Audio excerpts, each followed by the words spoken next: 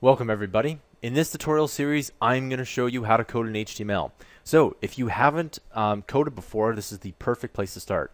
And if you're just starting to learn to program and you want to go through my entire kids coding courses, this is where you want to start. The reason is that HTML is basically the basis behind all web design, and it's a very easy programming language to start in. So if you can actually write sentences, this course is for you, because I show you HTML in such a simple way that if you were to write a sentence on what you did today, or you were to write some code, I would show you how to do that. This course is very easy, and at the end of it, you do know how to code a little bit in HTML. So I hope you take the course, and I'll see you in the course.